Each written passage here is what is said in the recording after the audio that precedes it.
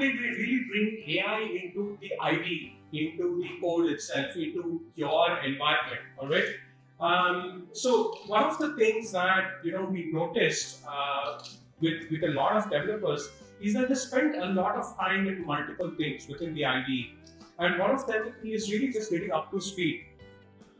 How many times do you notice that when there is a new pull request that has landed in your branch, or there's a new project, how much time you spend just getting to know what is it?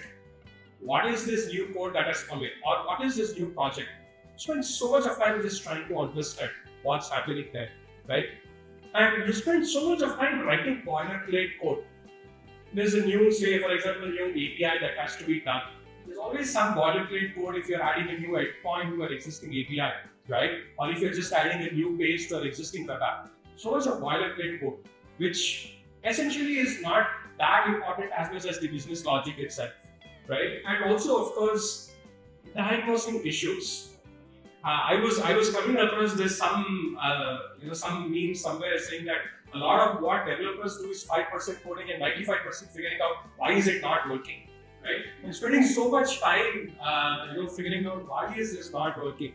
Trust me, I have had so many sleepless nights as well, trying to figure out what it is, just laying in bed like that, and then waking up suddenly and like, aha, I know that satisfaction is totally different, right? If you have the machine with you.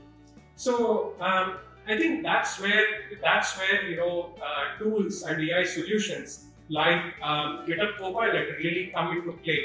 And one of the things that we really speak about when it comes to GitHub Copilot is it's an AI pair programmer. The most important thing about AI or even GitHub Copilot is that there is a limit.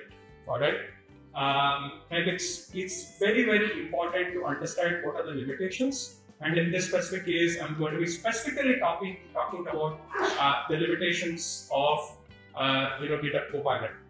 And the first thing is that GitHub Copilot really works with any language, even something like assembly or COBOL. If anyone has used it before, alright, it works with COBOL as well.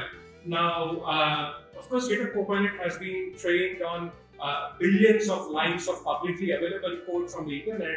So therefore, there is a lot more training data for some of the popular languages, be it JavaScript or Python or .NET or something like that, right? So while if you use something like COBOL or so, some of the lesser known languages, it might still give you some suggestions, but it might not be entirely accurate because there's just not so much enough of training data that was probably there. And the second thing is that Copilot offers code suggestions, alright? It's not a compiler, okay? So you can't expect, or there are no guarantees that the code that it writes will actually compile. But that's the job of the compiler, not AI or GitHub Copilot. And similarly, it's also not an automated tester. So it's not going to kind of really test what is the code that it is being generated, whether it's bug-free or error-free or not. You still need to kind of use your judgment and your automated test to make sure it's fine.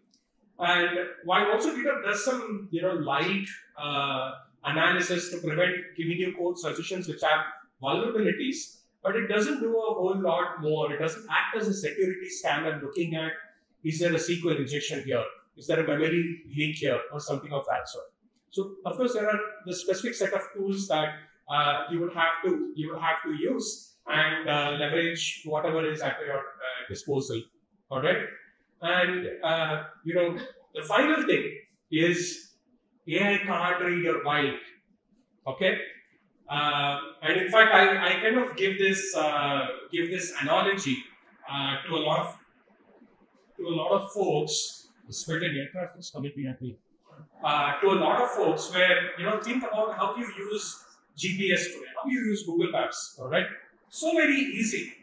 Now, if any of you are brave enough to turn on Google Maps, alright, and then say, let the car drive and follow these Google Maps, you wouldn't do that.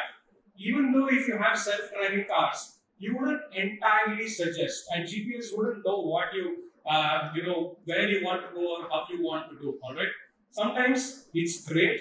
I almost once, stopped very short of running into Hulimau Lake when Google Maps was showing me go straight. But it was very good. I saw there's a small store. I got on and bought. But end part is that I can't read your mind. So you have to be explicit about some of your suggestions and how you want to really use it. All right. Okay. So let's take a pause over here and let's jump into the demo where I want to show you how all of this can come into action when you're working on any project. All right.